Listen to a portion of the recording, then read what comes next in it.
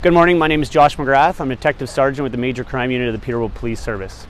At approximately 1 p.m. on the 20th of April 2022, the Peterborough Police Service responded to a shooting incident which had occurred at this Park Street South address behind me, located at 124 Park Street in the city of Peterborough. Upon arrival, police located 2 victims who had suffered from apparent gunshot wounds as a result of the incident. One victim was identified as a 31-year-old man from Mississauga who has died as a result of his injuries. A second victim was identified as a 29-year-old male, also from Mississauga, who received non-life-threatening injuries and was later treated at PRHC and released.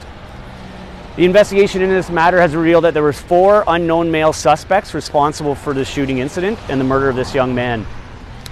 It is believed at this time that the victims and the persons associated are associated to each other, and there's no risk for public safety.